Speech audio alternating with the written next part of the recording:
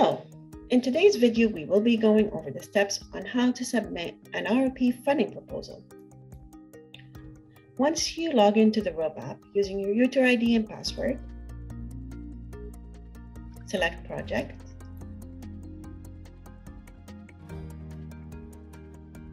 and then select the course that requires funding. Under the Action column, click on the Funding button. As you can see, the course code and the project title are pre-populated. You are then required to complete the funding amount and indicate if it is per student or per project, keeping in mind the ROP funding parameters listed on the ROP website. The total amount requested is tallied automatically.